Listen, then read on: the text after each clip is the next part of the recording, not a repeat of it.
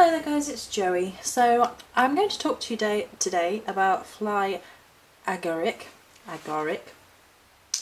which is a mushroom. And I'm incorporating it into sort of a musing video. There's a few things that I wanted to talk about and muse about and discuss and really sort of get out there and talk about. So firstly and foremostly, I purchased some Fly Agaric from Witch and Wood, whom I adore. And this is it. It's in this beautiful tiny little bottle with a little cap that's made to look like the toadstool. Fly Agaric is the bright red toadstool, if you don't know. And it came in this adorable little bottle. Isn't that cute? It's the cutest thing. So they're situated in Wales, I believe, and they have access to it. And they charged not a cheap price, but not the usual standard of price that I have seen here in the UK. So I was like, given how cute the bottle was, I was like, that bottle is right up my street. It's so cute, and I wanted some of this. This is one of the ones that I considered for my birthday poisonous herbs, and ended up getting the other three. And I was just too tempted. I was like, I've got to try it. But one of the main reasons that I decided to grab it is that I'd been seeing imagery of Fly Agaric around like a lot. And sometimes when it's time to work with a certain energy, or you're seeing pictures of a certain thing everywhere, it's that there's a message in it for you, that there is a reason that you're seeing all this imagery and symbolism, and it's time to really look at that and what it means and kind of apply it to a spiritual question, or it's telling you something you need to know, something along those lines. So we're going to go into depth with that as well, and I have some of my items, my handcrafted items, in the background. There we go. And the reason for this ties into the energy of the Fly Agaric and where my thought process is at. So this, as you've already seen, is the Blade of Avalon spell oil, which is my own work, my own creation. This is Blade over Shield, which is my own work, my own creation, my own recipe made from scratch. And these are two Morrigan based energies that the Morrigan was insistent on. Blade of Shield has been around for years and years and years now, through the store as well. And Blade of Avalon is a new one from this Samhain, where Mama was like, this is what I want and this is what you're going to do, and do it. And I was like, okay Mama, let's get underway. And in the background we have one of my spell cauldrons, which are my original design and have been on store now for 3 years, something along those lines. And the great thing about all of my products is that you can go back and look at all the videos. The videos are there from the very beginning, they've never been removed. You can see and hear every story, every energy, every reasoning.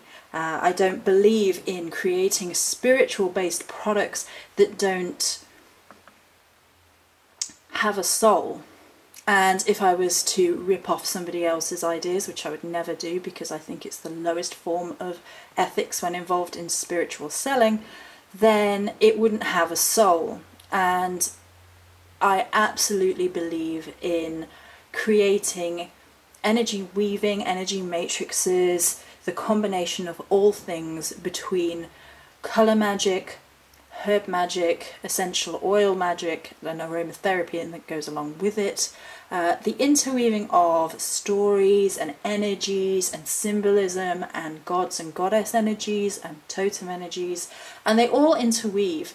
And what I've said on the store page, particularly with regards to imbuing, which I have defined on the Facebook page, and if you go to www.facebook.com flyagaric.com/starry-eyed supplies. You can get all that information for your Book of Shadows there. But I talk about imbuing and what imbuing means to me. And the idea that each product should sing a song, and the many, many voices that are involved in the process, the herbs, the energies, the plant devas that you are meant to work with in harmony to harvest local herbs, and you form bonds and relationships with the land as part of your witchcraft and your creation process, and then your creativity comes out to the full when you are honest and working with integrity.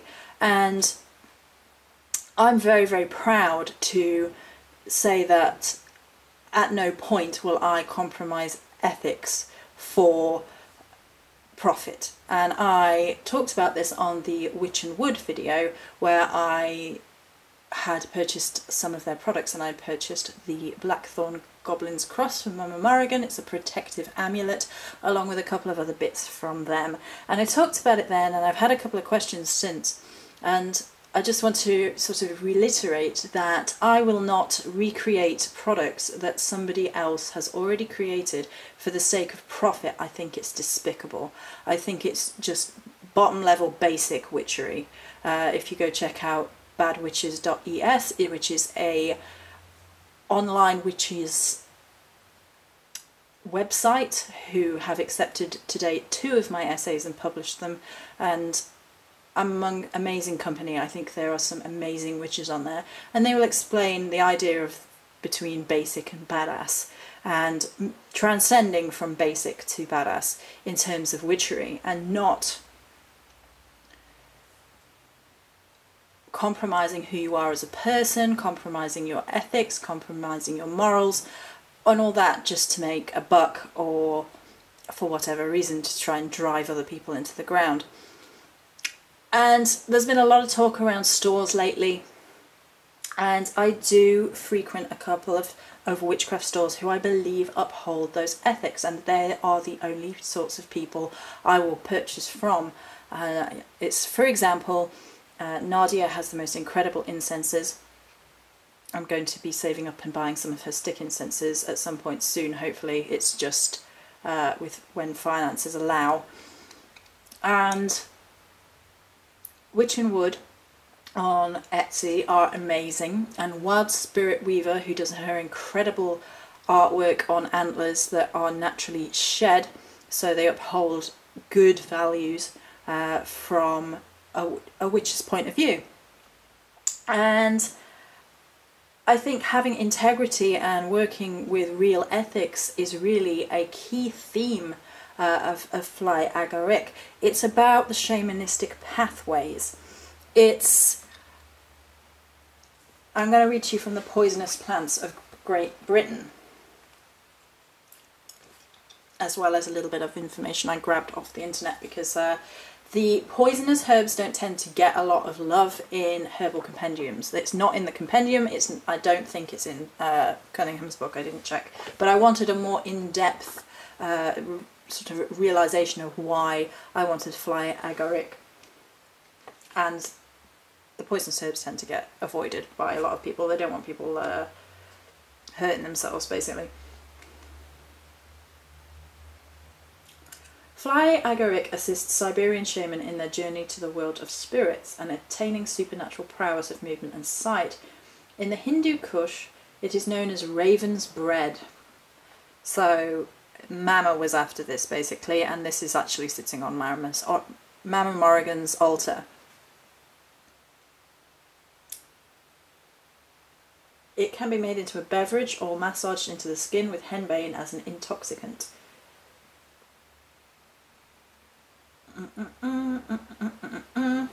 Oh, this is awesome. The Sami people of northern Europe dry the caps and use them to attract the herds of reindeer who love eating them. The reindeer's urine becomes psychoactive and is ritually consumed to aid with spirit walking, the animal's body having neutralized some of the toxic components. Don't eat Fly Agaric, it's toxic. Okay. And then we're going to have a look at the spiritual meanings from... Oop, thank you. It's not proven, but it is believed that the Celts of the British Isles were users of Fly Agaric as a hallucinogenic to aid in otherworld journeys to the otherworld. That didn't work at all. Shamanistic journeys to the otherworld. Its main use was in mainland Europe and Siberia. Even today, there is a custom to give as a hostess present or New Year's celebrations a little wooden Fly Agaric mushroom, often with a ladybug on it, for good fortune in the new year. Isn't that lovely? Like entering into a new year is celebrated with this little mushroom. In Siberia, shamans eat Fly Agaric in order to enter a clairvoyant trance state and mobilize their shamanistic powers of healing. Bum, bum, bum, bum, bum. The Fly Agaric employs the human imagination for centuries. European history and culture has many myths. The German saying that the red toadstool mushroom is a sign of good luck points to a deep devotion to the Fly Agaric mushroom.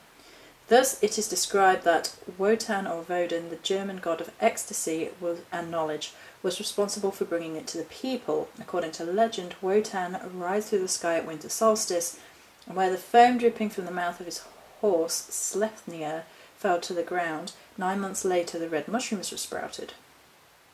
Popular belief also associates the Fly Agaric with witches, wizards and wise women, and depending on the occasion, with pleasure or calamity. It was also suspected to be one of the ingredients of the famous flying ointments. In shamanistic cultures, the Fly Agaric is counted among the sacred plants that were used by shamans to achieve an ecstatic state, to delve into the otherworld. Among Siberian shamans, it is still in use. Etc. Today you can still find imaginative representations of the red mushroom on old postcards, children's book illustrations and comics. They are popular as a seat for garden gnomes, as piggy banks, as sock knitting aids and Christmas tree ornaments, as marzipan decorations or cakes, or lucky charm for New Year's.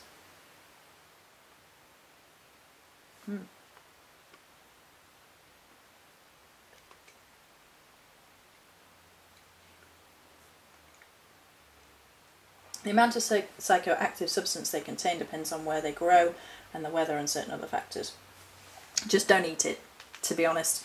Unless, you know, just don't eat it. If you're interested in mushroom magic.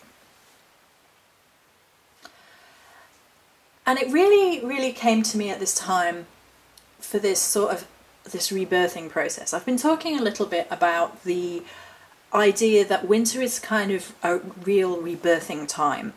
We go through the new year at Samhain, and through November and December, and following Yule even, we really go into sort of a death state and sort of a rebirthing state. And I always long for the sea, which I've talked about in my Sea Priestess orb video. I really long for those energies of rebirth, of putting things to death, of stopping things that don't correlate with my highest spiritual belief and self, and really searching through for meaning and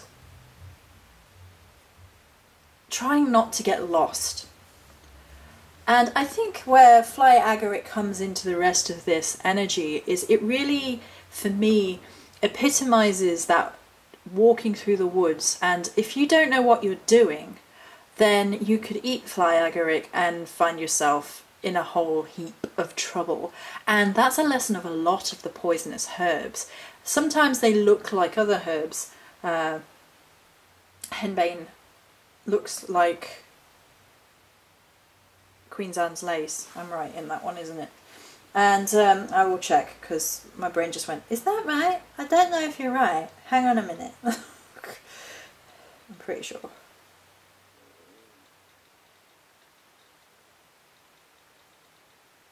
I will check. See, even my brain goes. I don't know what I mean, even my brain go.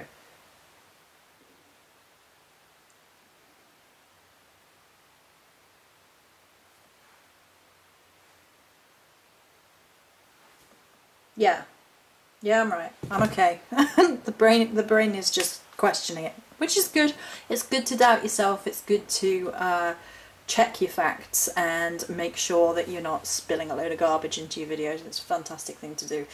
And I fully recommend always doubting everything, even your own self. So always question, always seek, always look for answers. So it's around this time of year that I really think that we need to really take a good hard look at who we are, and that can be in many facets. And it's good to go into the self and look at what needs to die of the self, and to think, you know, how can I be a better person? How can I really seek to expand and grow as a human being? And I think about this all the time, and I think that witches of real caliber do. And there are others in the community of whom I have huge respect, who are constantly looking to improve themselves and be the best versions of themselves, even when their voices are not popular with the general community, when they speak out against injustices and things that need to be spoken out against. The lesson of poisonous herbs is one for probably the more advanced practitioner. Beginners aren't going to be wanting to work around or with poisonous herbs for a number of reasons. Physical health is going to be one of them, but also their energy is really brave, strong. They have a much higher energetic output than a lot of other herbs. It's hugely important when connecting to plant deva energies that you spend the proper amount of time and respect when collecting herbs, working with herbs. And this goes across when you're purchasing herbs as well, to make sure that you purchase from places that are ethical and have worked with the energy and plant spirit. And if you are in the UK, I highly recommend Witch and Wood, as well as Green Woman Crafts. She's really good.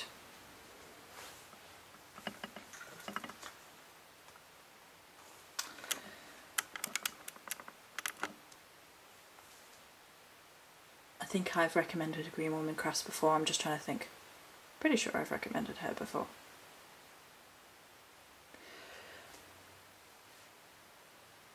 Yeah.